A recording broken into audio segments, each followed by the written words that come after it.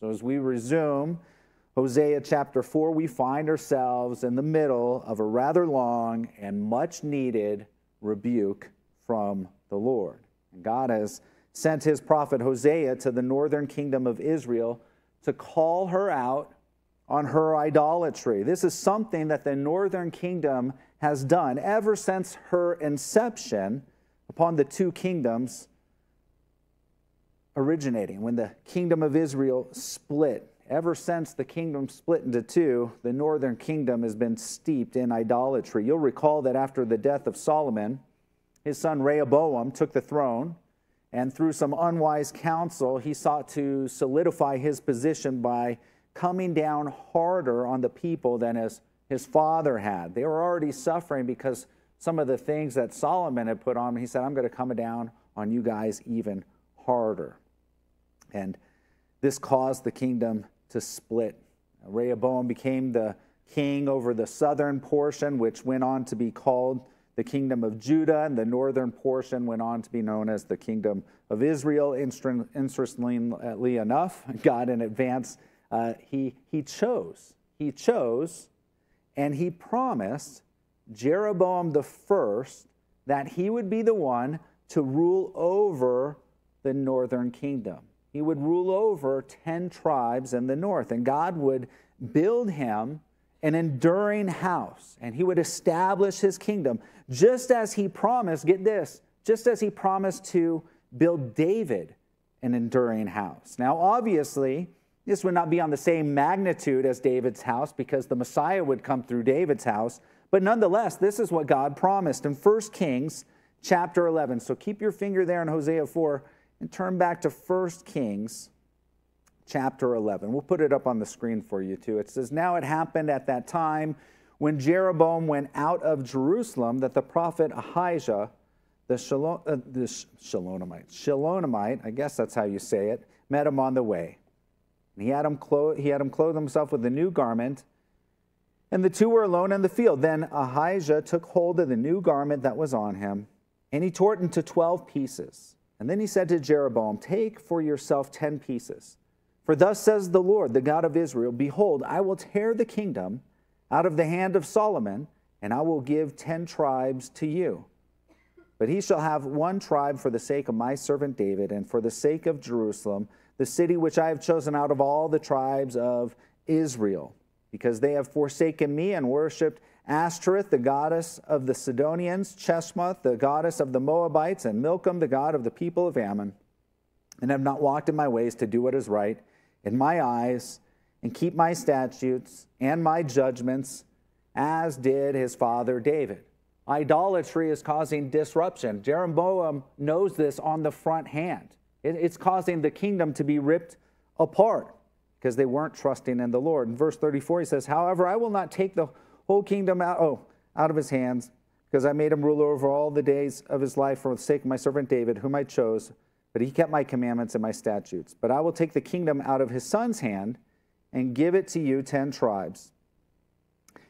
And to his sons I will give one tribe, that my servant David may always have a lamp before me in Jerusalem, the city which I have chosen for myself, to put my name there. So I will take you, and you shall reign over all your heart's desires, and you shall be king over Israel. Then it shall be, here we go, then it shall be, if you heed all that I command you, walk in my ways, and do what is right in my sight, to keep my statutes and my commandments, as my servant David did, then I will be with you and build for you an enduring house as I built for David, and I will give Israel to you. What a tremendous promise. But from the get-go, Jeroboam fails to trust the Lord. He fails to honor God by trusting in his own wisdom, in his own means of provision and protection, instead of trusting in the Lord. Instead of trusting in the Lord and what he could do and what he promised him, he set up idols in the northern kingdom, in Dan and Bethel. He did this according to his own wisdom so that he could keep people from going down to Jerusalem. He thought, lest their heart turn towards the king of Judah and then I lose all my people. What are you doing? Why are you turning to idolatry? Don't you see that's what caused the kingdom to be split in the first place? In an attempt to keep the northern kingdom and those people and their heart loyal to him and not turn to Judah's king, he decides to trust in his own plan and his own wisdom instead of the Lord, instead of just honoring him. And he ends up failing to worship God and to honor God in truth, which is always the case whenever you and I trust in our own wisdom above the Lord's wisdom. When you trust in your own understanding above the Lord's understanding, you will fail to honor the Lord. You'll fail to worship him. In 1 Kings chapter 12 and verse 26, it goes on to say this, and Jeroboam said in his heart, now the kingdom may return to the house of David if these people go up to offer sacrifices in the house of the Lord at Jerusalem. Then the heart of this people will turn back to the Lord, to their Lord Rehoboam, king of Judah, and they will kill me and go back to Rehoboam, king of Judah. Therefore the king asked advice, made 2 calves of gold. What are you asking advice for? God already showed you what you need to do. He already told you what to do to secure the kingdom. I'm going to find out some advice elsewhere. Made 2 golden calves and said to the people, it's too much for you to go up to Jerusalem.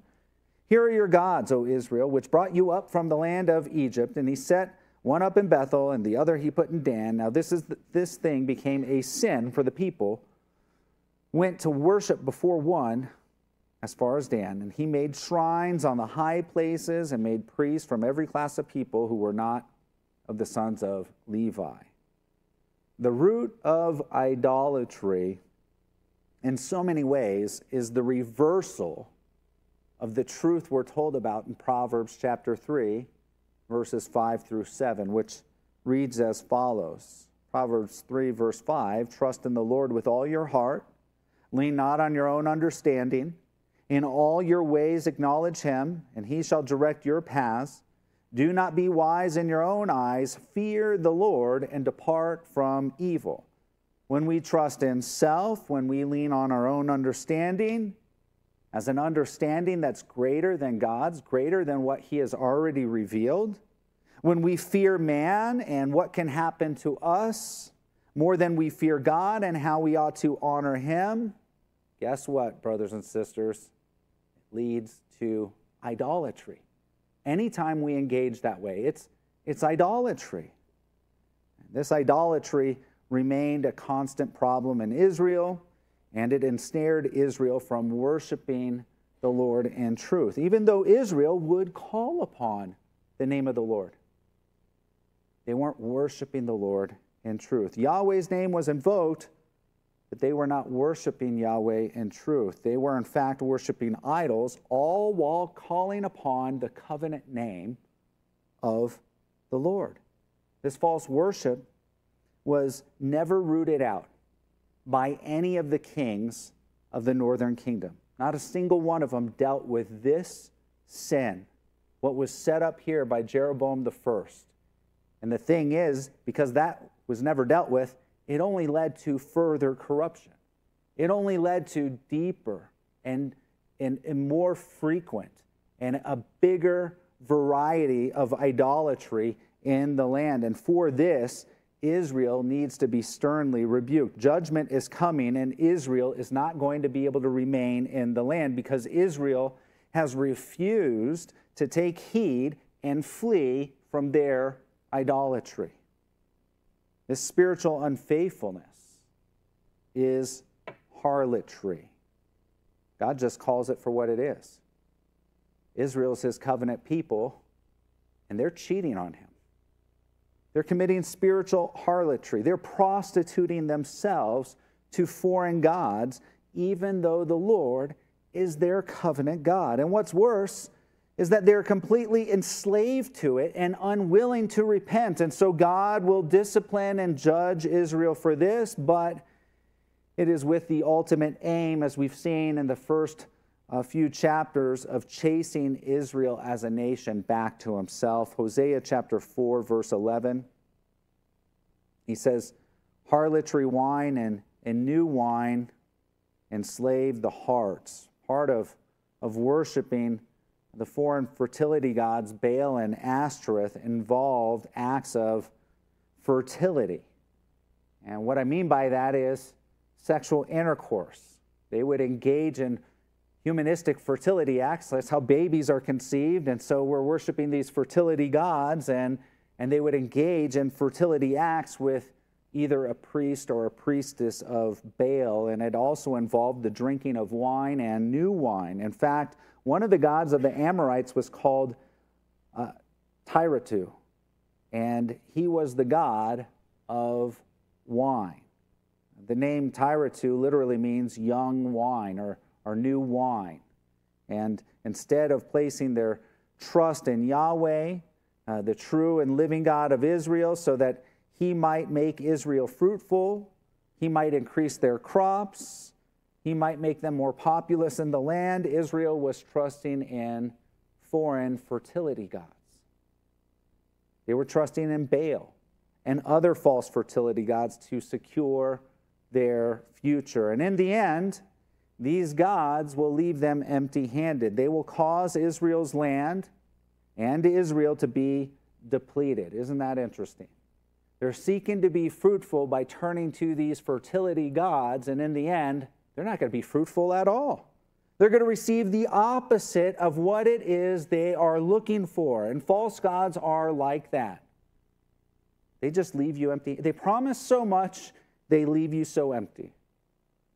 When people turn to pornography, drugs, fame, power, running after money ad nauseum, you think they're going to fulfill you, and in the end, they just leave you empty.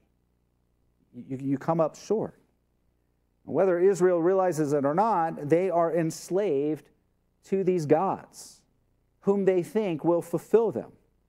But in the end, they're going to lead them to disaster and destruction. There is a certain appeal to our fleshly nature when it comes to false worship. It feels good in the moment. There is instant gratification that seems to produce the results that we're looking for. But ultimately, placing our trust in anything or anyone else other than God himself leaves us enslaved. It leaves us enslaved, unfulfilled, and condemned, left to deal with the mess that we're going to be left in all alone. You'll be left all on your own. Those gods aren't going to help you out. Idolatry leaves a person stuck and serving something that only removes you further and further away from the one who can truly satisfy you. Idolatry leaves you stuck. It leaves you enslaved to serving something that is actually only pulling you away, distancing you from the one who can truly satisfy, the one we were created to be in relationship with and worship, the one who can protect and encourage, and guess what? Pick us up, even in our darkest moments. He will meet us there, and he will serve us. The thing about false gods is you got to always tend to them. Our God doesn't have to be tended to. He tends to us. That's a very beautiful reality. The most ironic thing about idolatry is that you're serving a helpless God who only carries an appearance of what it is that you're truly running after, what you think you truly want. When you're down and out, you still are going to be stuck in a place where you're going to have to serve them. You'll be enslaved to them, but you're not going to have any real means of anything at your disposal that's going to come as some sort of power and help to aid you and deliver you when you're in a place of utter brokenness, the very place of utter brokenness that serving those idols got you in the first place. And it just reminds me of the time when the Philistines captured the ark, because Israel was trusting. They were trusting the ark was going to help them out. Like they were looking to it instead of God himself. They were treating the ark like a good luck charm instead of trusting in the true and living God. And so they bring the ark to come to help them out with this fight against the Philistines. the Israelites do, and they end up losing. And then the Philistines take the ark and they bring it into the temple of their false god, Dagon. In 1 Samuel chapter 5 and verse 1, it says, "Then the Philistines took the ark of God and brought it from Ebenezer to Ashdod. When the Philistines took the ark of God, they brought it into the house of Dagon and set it by Dagon. And when the people of Ashdod arose early in the morning, there was Dagon fallen on its face to the earth before the ark of the Lord." Isn't that so hilarious? God's like, let me knock it over. And you're going to have to bow down. It makes that false god bow down to the ark. And so they took Dagon. Guess what? Here's Dagon all fallen down and broken. And guess what they have to do? They got to go run over and pick it up and set him in his place. Oh no, our God's fallen over. We better go pick him up. And when they arose early the next morning, there was Dagon fallen on its face to the ground before the ark of the Lord. And the head of Dagon and both the palms of its hands were broken off on the threshold. Only Dagon's torso was left of it. Therefore, neither the priests of Dagon nor any who come into Dagon's house tread on the threshold of Dagon in Ashdod to this day. But the hand of the Lord was heavy upon the people of Ashdod, and he ravaged them and struck them with tumors, both Ashdod and its territory. And when the men of Ashdod saw how it was, they said, "The ark of the God of Israel must not remain with us, for his hand is harsh towards us and Dagon, our God. We'll maybe turn to the true and living God." I'm like, think about what they're snapping to. Israel's God just knocked over our God. And he's coming against us. What should we do? They therefore sent and gathered to themselves all the lords of the Philistines. They said, "What shall we do with the ark of the God of Israel?" And they answered, "Let the ark of the God of Israel be carried away to Gath." So they carried the ark of God away, the ark of God of Israel away. The Philistines discovered that their God's helpless. They are able to recognize that Israel's God is more powerful. This God is superior to Dagon. And this God is causing doom to come upon them because they stand against the living God. And instead of repenting and turning to Yahweh in truth and going, you know what, we need to return this ark to its rightful owners, and we recognize that your God actually is the true God, and we're going to start worshiping him. He's the one who sits on the throne. Instead of doing that, they're like, what do we do? I don't just get this away from us so we don't have to see it. We don't have to deal with this problem anymore. So that life can just go on as usual. And this reminds me of myself when I heard the gospel for the very first time. When I heard the gospel for the very first time, I was in 10th grade. At that time, I was just caught up with trying to live a party lifestyle. I just want to hang out with my friends. I just want to party. I just want to go and do these things to serve and please myself, make myself feel good.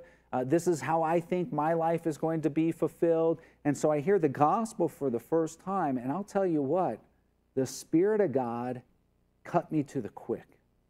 I knew that what was being told to me was true. I was convicted that it was true. And I was also convicted that if I was to surrender my life to this God that I'm being told about, that means I'm going to have to, my life's going to have to change. And I was like, I don't want my life to change. I want to keep partying. So I just, I'll listen to that another time, just move along. I'll push this aside. I want my life just to go along as usual. I just love my instant gratification. I love the friends that I had that I made through partying. And I didn't want to change. I just wanted to keep serving at the altars of pleasure that I was serving at. I wanted to do things according to my understanding. And here's the funny thing. Even though I was walking according to my understanding, even though I thought, oh yeah, this is the way my life is going to be pleased and fulfilled, you want to know what? It robbed me of life. It robbed me of life. It enslaved me. It enslaved me and it blinded me. It robbed me of what I really needed in the end. It destroyed my relationships with my parents. It robbed me of getting a better education. I mean, I didn't do so hot in school, which could have led to other things in my life. It robbed me of things that were good. It actually took away things that I enjoyed doing that were actually good and pleasing and fun to do and in their proper place. They're not even sinful. But I was so caught up with these things, I wasn't even able to do those things anymore. It robbed me of life. Here's the beautiful thing. You turn to the Lord and you serve him. I'll tell you what, even when we're enslaved to God. When we turn to him, we're slaves of God, but we're slaves to the one who is the author of life. So as we serve him, he's only going to usher us down paths of life, down paths of true fulfillment. You become enslaved to an idol, it's going to rob you of life. And not much has changed in 2,800 years. Idolatry still appeals to the flesh, just like it did back then. It robs people of real life and it enslaves them, just like it did back then. And what's so crazy about Israel worshiping and trusting Baal is that God has already proven himself in time and in space to be reliable. He's already shown that to Israel. He's already shown them that he can deliver. Think about this. Like he's the God who parted the Red Seas. He's the one who established them in the land. He's the one who overthrew their enemies. But time has a way of just making us forget what is true. Sinful desires have a way of just kind of tarnishing how things really are in reality. And time has a way of making us just turn to our own desires and our own way of thinking instead of turning and waiting and trusting upon the God who has been so faithful to us time and time again, the one who's proven to himself who he is in truth. And the fact of the matter is we just want what we want, and we want it now, and so we are just willing to serve false gods. And so time has a way of just eroding that which is true and what should be remembered about God, and so we need to be conscientious of that and make it a point to reflect and remember about those things that God has revealed of himself and the things that he's done for us, and continually just keep bringing them to the forefront of our mind. If we don't do that, time just has a way of removing those things, and we fail to just see how God's been faithful time and time again. I can continue to keep trusting him. And we face new moments each and every day, and sometimes we just think, I don't know if I can trust him here, and we want to go down a false path. Hosea chapter 4, verse 12, it says, "My people ask counsel from their wooden idols, and their staff informs them, for the spirit of harlotry has caused them to stray, and they have played the harlot against their God." The Bible does not deny that there is real power behind false idols. Yes, idols are dumb, they are deaf, they're blind. I mean, it's just a block of wood or some metal, right? They can't in and of themselves help you out, but the Bible also speaks of demonic powers behind idols, behind witchcraft. In Deuteronomy chapter 32 and verse 16, it says, they provoked the Lord, to jealousy with foreign gods. With abominations, they provoked him to anger. So they're worshiping these foreign gods. And look what it says, verse 17. As they worship the foreign gods, it says they sacrifice to demons, not to God, to gods they did not know. Might not know it, but you get engaged in idolatry, and behind the idolatry, there's spiritual forces of darkness. Satan and his demonic pals, they are here to steal, kill, and destroy. And because Satan and his demons are real, it isn't any wonder then that there are so many false religions in the world. It just makes sense. When God created everything and he revealed to Adam and Eve who he was, there was one true way. But because Satan fell and he entered into the picture, he's been entering in so many false, deceptive ways since the dawn of creation. And so it doesn't come as any surprise that there's all these lies all around us. And it's also possible for people to pray to false gods and receive an answer. But the one answering might not be who they think are answering. So they would use this divination stick and they would get an answer. Some things would happen. I can reflect back upon a time, even when I was in middle school, I had a friend who he and his mom, they were into witchcraft. And he was the one that started introducing me to like Ouija boards and things like this. And we began to use them, and I'll tell you what, it worked. It actually worked. You'd have this disc and this pointer and it would move. And I'll tell you what, there was enough that I know that it wasn't an elaborate scam by my friend. Like it was actually working as we're trying to communicate with quote unquote what I thought was, there's good spirits, they can help you. You know, you could just engage this way. There was a real spiritual power behind it, but that power was not from the Lord. We were getting an answer, but that answer was not from the Lord. The powers behind such things, the powers that lie behind false gods, are demonic powers that will lead you astray.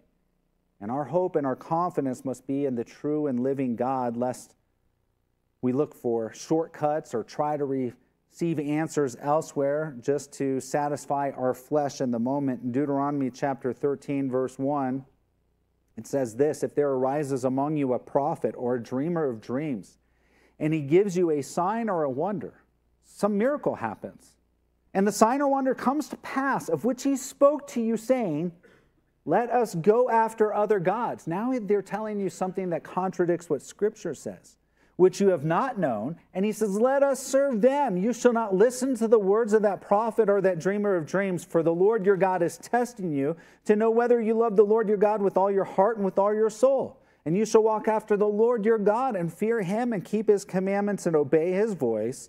You shall serve him and hold fast to him. But that prophet or dreamer of dreams shall be put to death, because he's spoken in order to turn you away from the Lord your God, who brought you out of the land of Egypt and redeemed you from the house of bondage, to entice you from the way in which the Lord your God commanded you to walk.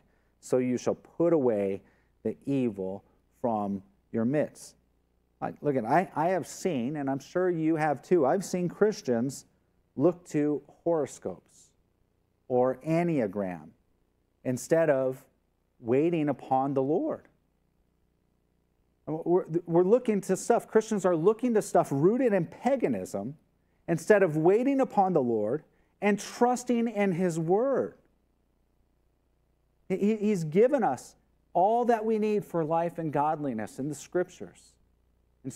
And Christians are turning to these other things, pagan sources, so that they can try to discover some sort of real spiritual insight and the direction that they need to go to as believers. And I'll tell you what, this is idolatry and false worship that's entering into the church. And there's also a new Christian prayer app called Hallow, and that's making its way into the evangelical church as well, so that they can lead Christians into better and deeper prayers. But I'll tell you what, it is filled with all sorts of Eastern mysticism. It's leading people to transcendental meditation and all sorts of prayers for saints and things like this. All things which are expressly forbidden by God in Scripture. But the excuse to keep using these things is, well, it works. It seems practical. It's helping me out. I'm getting an answer. I got an answer, and it seemed to help and work out. Question is that answer from the Lord? You know, the stick gave me an answer. Well, okay. Is that from the Lord? So what if the stick gave you an answer? Is it leading you into his truth? Into a greater and deeper trust in God alone? That's a much better question to ask than, does it work? Lots of things work that are not from the Lord.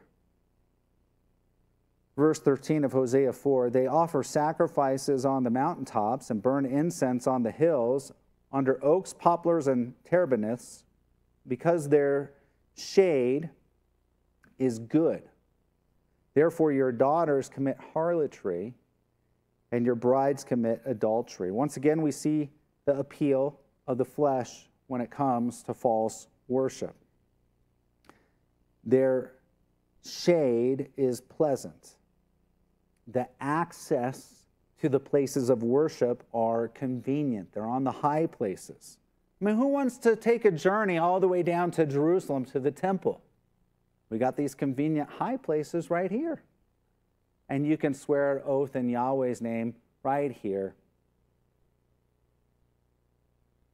Just worship at the high places. So often, false worship is just convenient worship. Convenient worship. Once again, Israel is looking to the shade. Literally, the word is shadow of these false idols to satisfy them, when God himself is to be the one whom they come under his shadow, under his protection. You'd come near to him and you'd be under his shadow, his guard. God is to be Israel's comfort, his delight, his protection. In Hosea chapter 14 and verse 7, it says, those who dwell under his shadow shall return. They shall be revived like grain and grow like a vine. Their scent shall be like the wine of Lebanon. Lord, help us just to realize that it's only under the shadow of your wing that we can truly find comfort and protection and joy that we were created for. Verse 14 of Hosea 4, I will not punish your daughters when they commit harlotry, nor your brides when they commit adultery, for the men themselves go apart with harlots and offer sacrifices with a ritual harlot. Therefore, people who do not understand will be trampled. Now here God condemns the lack of godly male leadership within the nation. And he points out how this lack of male spiritual leadership has led to a deterioration and a morality and righteousness crisis within the land. God says he'll not punish the daughters when they commit harlotry. Now, it's not that the daughters are not going to come under God's judgment. They are caught up in a cycle of sin. God is going to end up causing some judgment to come. It's just that they don't seem to be as deceived about the severity of just how bad things are, like the priests of the land would have been informed and known. For verse 14 says, the people who do not understand will be trampled. They have less understanding. Yes, judgment's going to come. It just seems that there's a difference in severity of how this judgment is going to be played out. They'll be judged, just not with the same measure of judgment. And so it's like what the book of James says, my brethren, let not many of you become teachers, knowing that we shall receive a stricter judgment. We'll receive a stricter judgment. You know what the scriptures say. You understand what this says, but you're not living it out. You're going to be accountable for a whole lot more than someone who doesn't know what this book says. They're still going to be accountable for whatever amount of revelation they've rebelled against. In Luke chapter 12, verse 48, it says, but he who did not know, yet committed things deserving of stripes, shall be beaten with few. For everyone to whom much is given, from him much will be required, and to whom much has been committed, of him they will ask the more. To whom much is given, much is required. The Bible is clear that there are differing degrees of punishment in hell, just like there's differing degrees of reward in heaven. And I'll tell you what, the person who has the least amount of rewards that's in heaven is going to be super stoked that they're there, and the person who is receiving the least amount of punishment in hell is going to wish that they were never there. Going to wish that they were never there. But it's clear that the Bible does teach that God, he judges fairly. If there's someone who tried to live like, they're just kind of living a standard, basic, good life by the world's standards, but they never gave their life to the Lord, they're not going to be held to the same level of judgment like a Hitler or Stalin would. It's going to be different, right? In Matthew chapter 11, verse 20, here's Jesus. It says, "Then he began to rebuke the cities in which most of his mighty works have been done, because they did not repent." He's revealing himself, doing miracles. The Messiah has shown up and he's doing miracles. And he says, "Woe to you, Chorazin! Woe to you, Bethsaida! For if the mighty works which were done in you had been done in Tyre and Sidon, they would have repented long ago in sackcloth and ashes.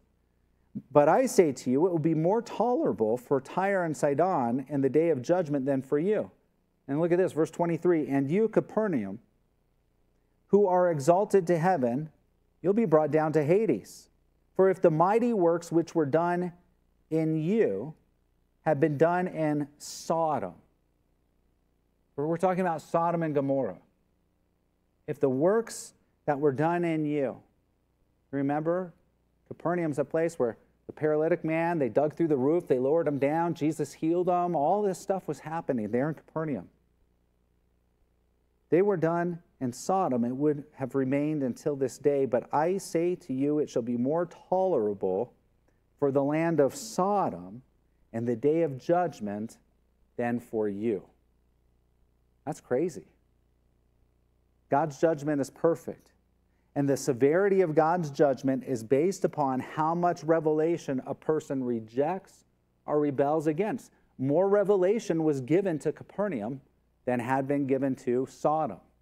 And so guess what? I mean, both are facing judgment. It's not like the people in Sodom are showing up at a good place. They're like, yay. No, I mean, it's rough, right? But they had less revelation than Capernaum. So Capernaum, because they rejected and rebelled against more of what God had revealed, they receive a stricter judgment. Some try to say, sin's sin. So oftentimes that's used. It's like all sexual sin is the same. In one sense, I will say all sin is the same in that it's rebellion. But it varies in degrees of rebellion, sin does. It really does. So in one sense, all sexual sin is rebellion. And in that sense, if someone does not repent and turn to the Lord for any of their sins, including their sexual sins, then they will have to pay for that sexual sin on their own in hell for eternity. That's just what the Bible talks about. God sent his Son so that we can turn to him and trust in him. We don't have to pay for our sins. He paid for them. But here's the thing. Some sexual sin, just know this, some sexual sin does involve a greater rejection of God's revelation than other sin, other sexual sin. And so I think it's very clear that heterosexual sin is sin, and it ought to be rebuked. We ought not to stand for it, but it is different than homosexual sin. With homosexual sin, you have to rebel against more revelation that God has embedded in creation.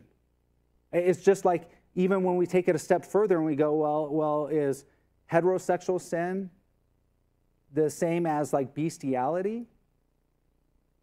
There's a vast, you're rebelling against even more revelation because you're stepping out of your created kind and engaging with a sexual activity with an animal. That's more revelation that you're rebelling against.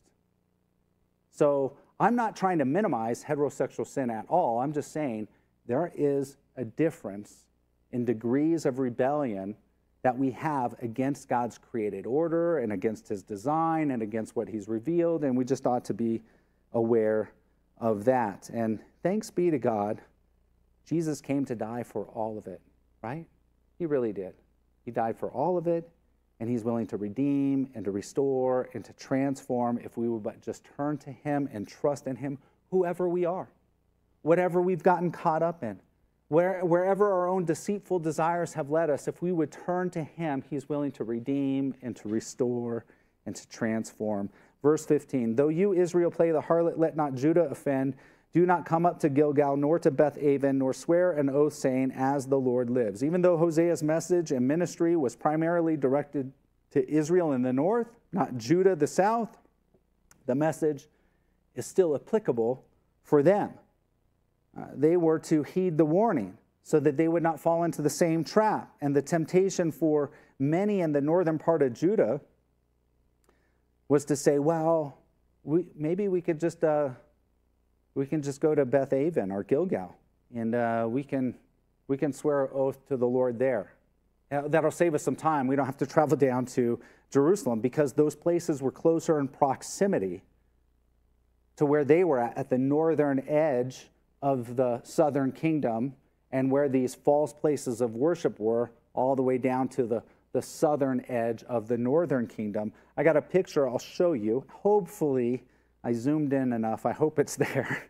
But you can see on the left-hand side, there's Israel in the north, kind of in the reddish color, and then Judah down south in the purplish color. And I got a red box kind of highlighting right where that border is. And then look over to your right, and I got two boxes there. I hope you can see it. If not, it's there. Let me start. At the very edge of the border there's Bethel. And in this map, it shows Beth-aven too, as two separate cities. I tend to think Beth-aven is a reference to Bethel. I'll share with you why in a moment. But look at Mizpah, Geba. Some of these cities, they're right there. It would be it would be way easier for them to walk up than it would just to go down south to go to Jerusalem. Beth-hogla is right there near Jericho, and guess what? Gilgal is right there, just to the east of Jericho, right on the Jordan River. Gilgal and Beth-aven are significant, meaningful places in Israel's history, especially when it comes to their worship. Gilgal is the place where Israel camped after they just crossed the Jordan River. When they entered into the promised land, there's this massive miracle. God stops up the Jordan River. So then water just starts towering on up, and they cruise on over, and there's memorial stones. There's stones that were placed there in the river, and stones that were brought to the other side there on Gilgal, 12 stones. And the tabernacle dwelt there for a number of years. The place eventually deteriorated into a place of false worship, and it became a substitute for going down to Jerusalem and the temple. They're like, well, something cool happened here. You know, later on, after the temple's built, and you're like, you're supposed to go to the temple. You don't go here, start worshiping here. This thing's to serve to remind you about what God did, the true and living God, and how you're supposed to worship him in truth. And so, Beth-aven means house of wickedness. So there's a possibility it could be another city that's close right there to Bethel, but there's a number of commentators, and I happen to think that they're right, that Hosea is calling Bethel Beth-aven. Bethel means house of God. Beth-aven means house of wickedness. Means house of wickedness. And so I think Hosea is just calling Bethel what it is. You remember, Bethel is the place where Jacob ends up seeing a vision. Angels ascending and descending to heaven. He's like, oh, God's in this place, you know. Cool stuff has happened there. A real encounter with the real and living God has happened there. But this becomes the place where Jeroboam sets up an idol. And now there's stuff kind of associated, familiar with the true and living God, but they're not worshiping the true and living God. They're worshiping an idol. People are tempted and deceived away from worshiping God in truth simply because of its connection to something meaningful that God has done in the past, either through a person, a place, or an item. And I can't help but think of how honoring early church fathers eventually moved towards, we venerate early church fathers, and well, they died and they're saints now. And now, if we're honest, they're still be called, well, we're just venerating the saints. But you're doing a whole lot more than just venerating them, because you're praying to them, you're worshiping them, And this is something that is very prevalent in the Catholic and Eastern Orthodox Church. To venerate something just means to have a profound respect. So I'm like, if that's all it was, we just have a profound respect for what this church father did or what God did through this guy, I got no problem with that. I don't think any of us have a problem with that. If that's all it was, fine. But it moves beyond that. It moves well beyond that to now we're praying to this dead person. As if that dead person can hear us and answer our prayers. Or oftentimes the answer is, well, that dead person can go to God on your behalf and then tell you. Because sometimes God's too busy. Or it's like, well, he's going to get bombarded with a bunch of saints talking to him. You know, I don't even understand the logic. Putting your trust in them for help instead of the Lord, it superficially looks Christian. And there's even mentions of the Lord's name, but it's a misdirected hope. And it's a misdirection for true prayer and true worship. It's actually false worship. 1 Timothy chapter 2, verse 5 says, for there's only one God and one mediator between God and men, the man Christ Jesus. That's it. He's the only one. He's the one that we go to. There is no other mediators on that level, right? You can't go to a saint and think that they're going to mediate for you like the way Christ does. They just cannot. All true prayer in the Bible is always directed to God alone. And the only godly examples and commands that we have in Scripture about prayer is to God alone. We're not to pray to dead people, whether they were Christian or not. We're to look to God alone and to pray to God alone, and everything else is, let's just call it what it is, idolatry. It is idolatry. And Judah was to hear this word to the northern kingdom. They were to take heed and flee from any form of idolatry that they might be tempted to give into, because in the end, false worship, even if it's dressed up and married in some way, shape, or form to the God of the Bible, it will leave you ashamed and empty-handed in the end. We'll wrap up verses 16 through 19. For Israel is stubborn like a stubborn calf. Now the Lord will let him forage like a lamb in open country. Ephraim, which is the major tribe of the northern kingdom, and it's just used as a way to refer to the entirety of Israel, all of the 10 tribes. Israel is joined to idols. Let him alone. Their drink is rebellion. They commit harlotry continually. Her rulers dearly love dishonor. The wind has wrapped her up in its wings, and they shall be ashamed because of their sacrifices. Israel's like a stubborn calf. They don't want to be led by their master to places of good pasture. They think they know better. That's what he's saying. They think they know better, and they're distracted by their own instincts rather than the master's knowledge, trusting, hey, I know the better place to go. And because of that, God will lead them like a lamb, completely vulnerable in the open country. This is speaking of the Assyrian captivity.